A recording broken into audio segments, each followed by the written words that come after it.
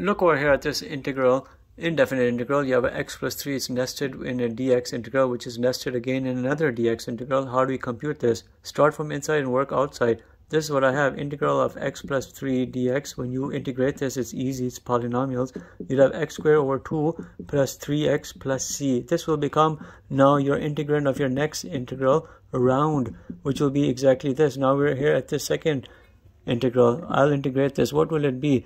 Well, when you're integrating it, you'll have here x cubed over 6 plus 3x squared over 2 plus c, I'll say c1x, plus another constant has come out, which will become nested in yet another dx integral, which brings me right over here. Let's integrate this.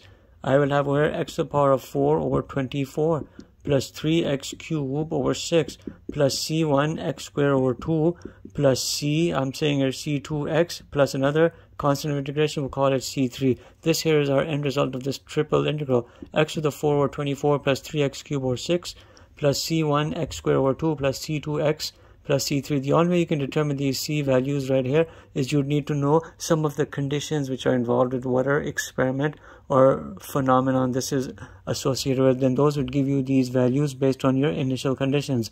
This right here would be a correct answer.